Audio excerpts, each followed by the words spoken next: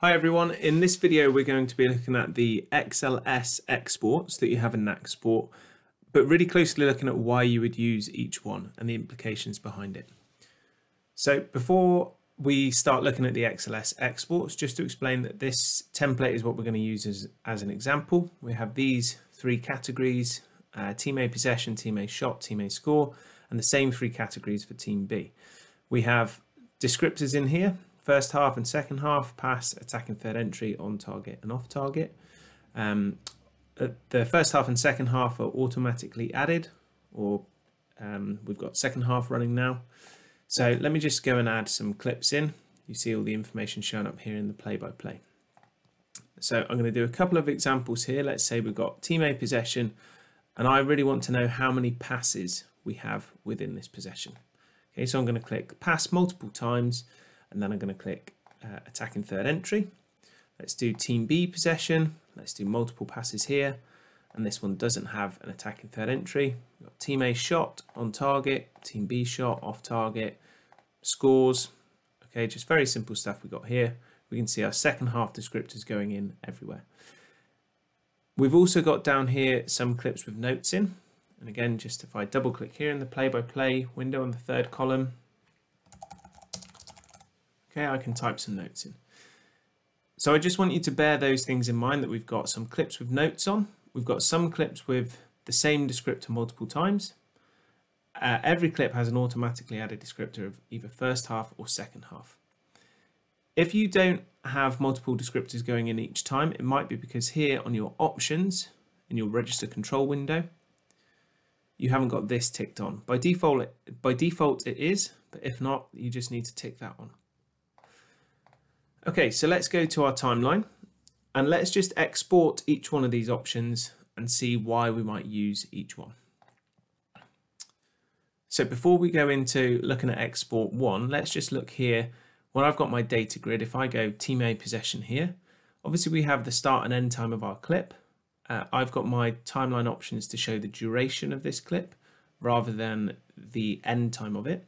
But within this clip, I can also see the descriptor click times. So a really important bit of information that we can get from Nacsport. So when each descriptor was clicked, okay, and here we got attacking third entry. So we started at this time, and then how long did it take us to get to attacking third entry? And I could play back a couple of seconds before then.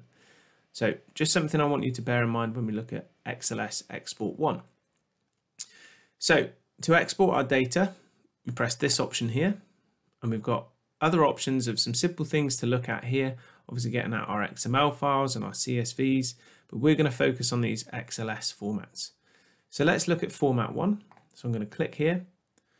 If you're using a graphic descriptor tool, you can choose to export your XY values and they'll all show in a column. I haven't got any graphic descriptor information here, but you'll see where it would show. So I'm selecting all of my categories to export. I'm then going to go and put this in my XLS exports folder and say this is format 1. So what does format 1 look like? We have in chronological order each category that appeared, and I can see the start and end time for the clip. Obviously the click time here, so this will vary if you have pre and post times for your clips. I can see the duration of this category, so really useful here. But the key bits of information I have now are those descriptor times.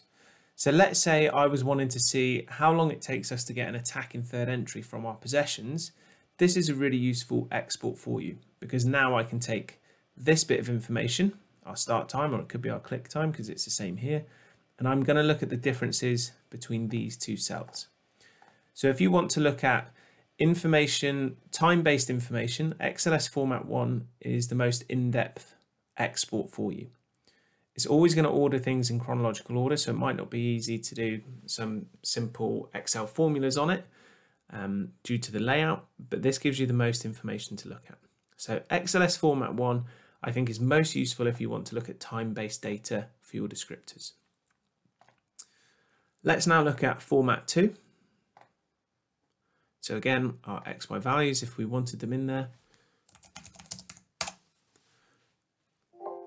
Let's open up Format 2. Okay, we've got our start, click and end time, our XY column here where the data would go in.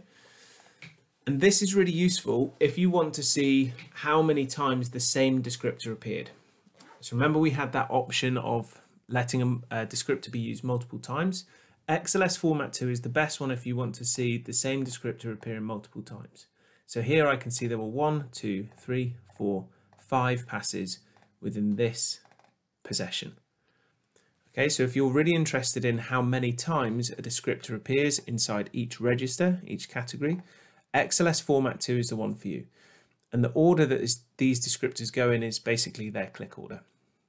Okay, so the information goes across left to right in the order that it appeared. So that's Format 2.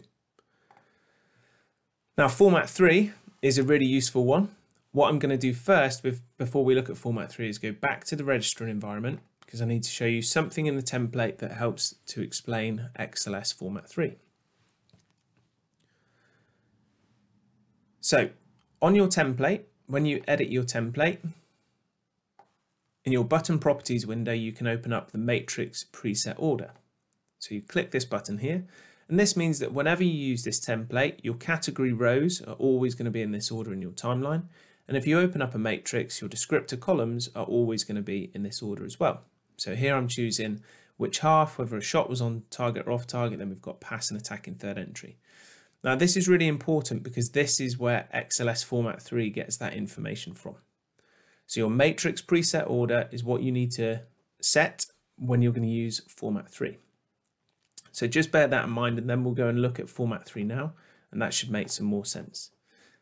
So back to our timeline. Okay, let's open up XLS Format 3. You see here it's telling us it keeps the descriptor order. So let's save that as Format 3.